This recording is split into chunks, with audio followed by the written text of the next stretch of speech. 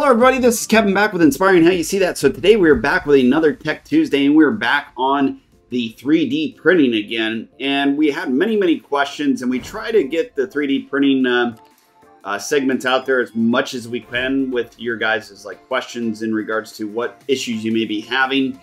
And this question is about not only the CR6 Max, but the Enders and a few other printers. They're pretty much close to being the same and they're all fed the same way. And most of the time they have the same issues. So this is good for everybody out there that does have a 3D printer. You can kind of reflect what we're giving you some tips on in regards to this video. Now the tip that we're gonna give you, and we're gonna show some, a couple different videos in the background. I'm gonna be switching back and forth the screen so I can kind of show you what's going on. But the issue is of course this gear that's on top of your 3D printer, and you can see that I'm on the other screen. On my screen you guys can't see this, but this gear, when you're feeding it, it'll sit there and it'll click and it'll remove back and it'll skip. And basically what's happening is your filament feed is bumping back and forth. Issue to that is, main issue usually typically, and we're going to switch over to the screen and show you in a video segment what the problem is. Okay, so we are on the next screen and we're going to play this segment for you.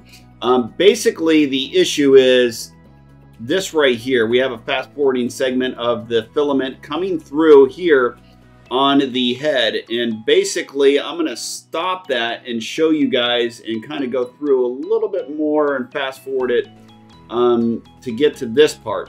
So what's basically happening here is your filament will come down through, and where it heats up inside the tubing, it will literally bulk up in there. And we made a segment about cleaning this out and making sure you clean it all the time. This can be a problem if you don't clean it.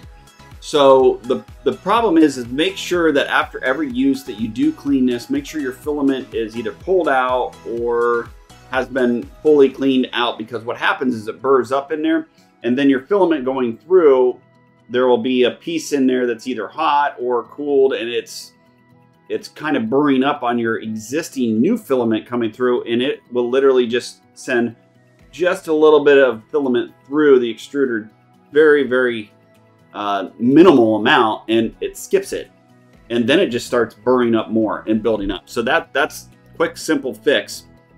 If you guys want us to go through and play through on how you do all that, we can actually make a video to that, but this is just the fix and what the issue is. But basically you can take all this apart and get that corrected. Now the second issue is you see the filament tube here.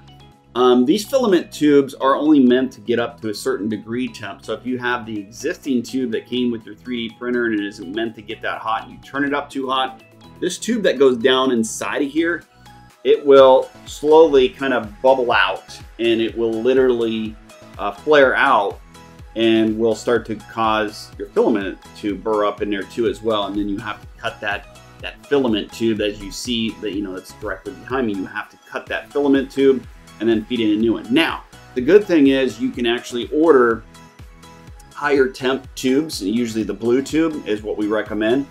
So go ahead and order that blue tube if this issue is a problem.